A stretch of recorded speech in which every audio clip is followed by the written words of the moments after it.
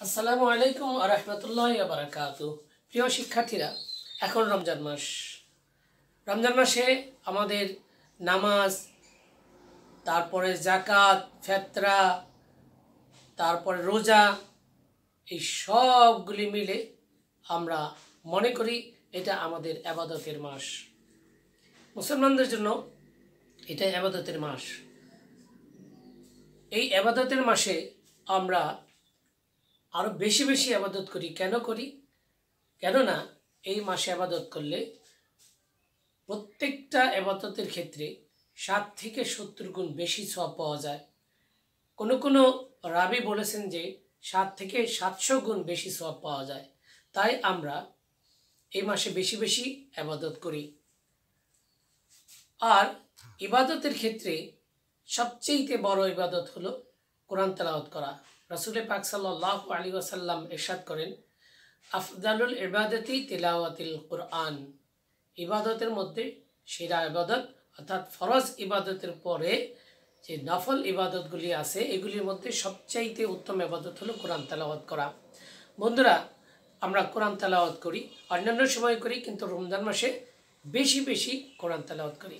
তো কোরআন তেলাওয়াতের সময় আমরা আয়াতের মাঝে অনেক সময় ছোটো জিম, ছোটো জা, তারপর ছোটো আইন, ছোটো মিম, এরপরে দেখতে পাই কফ ফা মানে কৈফ বা সেক্তা, এগুলা আমরা দেখতে পাই। যখন আমরা দেখতে পাই তখন আমাদের কাছে তেলাওয়াতের ক্ষেত্রে খটকা বেজে যায় যে এটা কেন দেওয়া হলো, কী কারণে দেওয়া হলো। মূলত এটা কি, আজকে আমরা এ বিষয়ে আলোচনা করব। তোমাদের পঞ্চম শ্রেণীর ইসলাম ও নৈতিক শিক্ষা অর্থাৎ টেক্সট বইয়ের 4th অধ্যায়ের পৃষ্ঠা নম্বর 95 এখানে তোমাদের এই ওয়াকফ সম্পর্কে ভালোভাবে বিস্তারিত দেওয়া আছে। তথাপি আমি তোমাদের এখানে আলোচনা নিয়ে আসতে চাই। তোমাদের 104 নম্বর পৃষ্ঠায় একটা প্রশ্ন থাকতে পারে, 8 নম্বর প্রশ্নটা, অর্থাৎ এই 4th অধ্যায়ের অনুশীলনীর 8 নম্বর প্রশ্নটা আছে, তা হলো ওয়াকফ কাকে বলে, এর উদ্দেশ্য কি, কে এই ওয়াকফ দিলেন।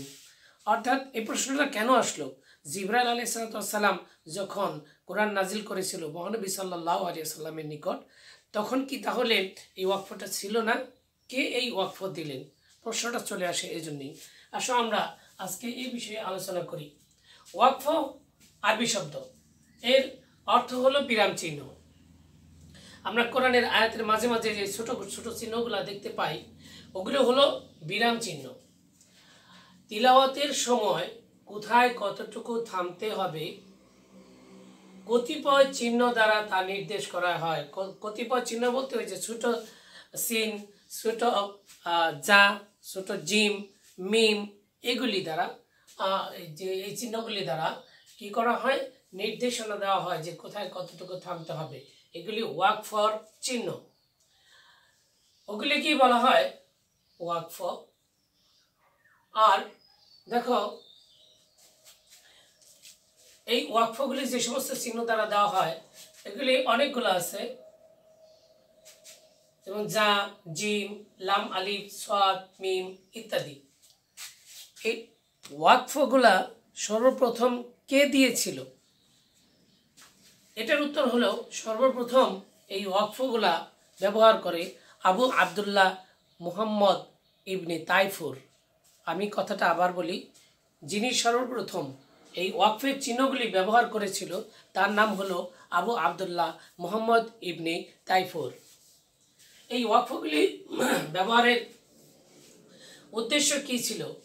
এই ওয়াকফগুলো যে ব্যবহার করলো এর উদ্দেশ্য কী ছিল? এর উদ্দেশ্য অনেক হতে পারে, তার মধ্যে আমরা বিশেষ বিশেষগুলো এখানে নিয়ে আসছি। তোমরা দেখতে পাও কিনা জানি না, ক্যামেরায় কতটুকু দেখা যায় কে জানে। কোথায় কোন স্থানে কতটুকু থামতে হবে সেই বিষয় সম্পর্কে জানা। 2 নম্বর, কোরআন শুদ্ধভাবে পড়তে শেখা। ওয়াকফগুলির 2 নম্বর উদ্দেশ্য হলো কোরআন শুদ্ধভাবে পড়তে শেখা। 3 নম্বর হলো আয়াতের অর্থগুলা ঠিক থাকা। প্রিয় বন্ধুরা, তোমরা জানো এই ওয়াকফগুলা কিছু কিছু ওয়াকফ আছে, যেমন মিম, এই মিমকে ওয়াকফে লাজিম বলা হয়।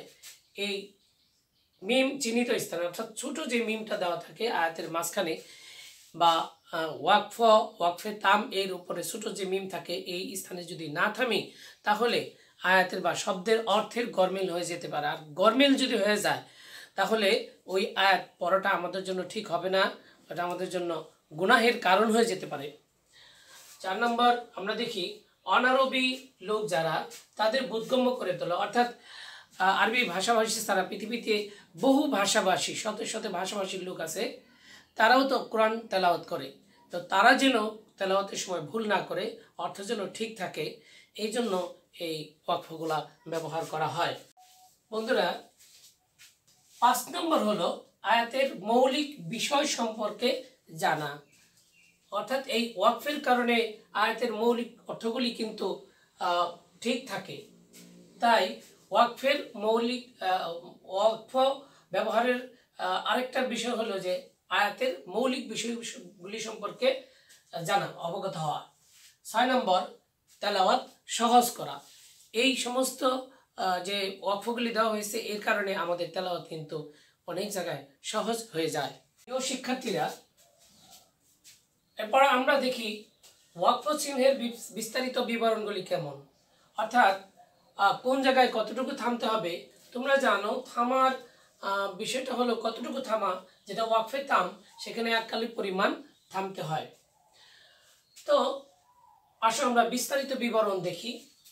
এই ধরনের গোল চিহ্ন যেখানে দেখতে পাও শিক্ষার্থীরা, তোমরা দেখো যে এই ধরনের গোল চিহ্ন তোমরা যে দেখতে পাও, দেখো এই গোল চিহ্ন যেখানে আছে সেখানে তোমাদের থামতে হবে।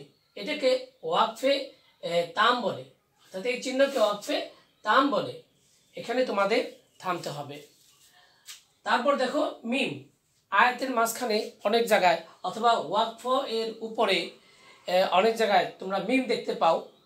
এই মিম দেখতে পাও সেখানে দেখো এই চিহ্নকে বলে ওয়াকফে লাজিম। এখানে অবশ্যই তোমাকে থামতে হবে। ওয়াকফে লাজিম, এখানে যদি তুমি না থামো তাহলে অবশ্যই আয়াতের অর্থ গরমিল বা আয়াতের অর্থ বিকৃতি হয়ে যেতে পারে। আর আয়াতের অর্থ বিকৃতি হয়ে গেলে গুনাহের কারণ হয়ে যেতে পারে। বন্ধুরা দেখো, তারপরে দেখা যায় আয়াতের মাঝখানে অনেক সময় ছোট তোয়া দেখতে পাও। একে ওয়াকফে মুতলাক বলে।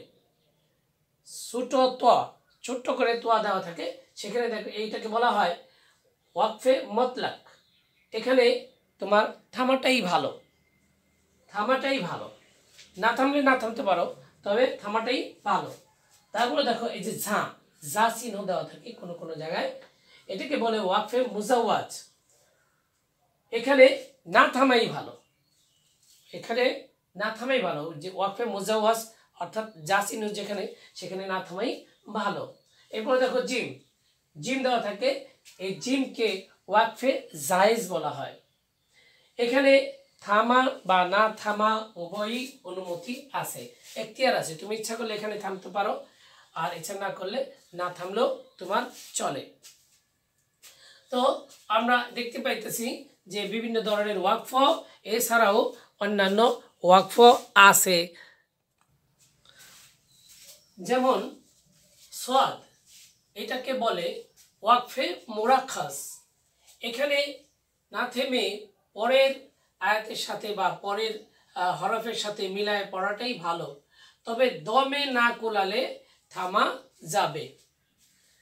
কফ, এই চিহ্ন যেখানে আছে সেখানে থামা যাবে না, কেননা এই চিহ্নটার ব্যাপারে ইমামদের মতভেদ আছে, সুতরাং এখানে থামা যাবে না।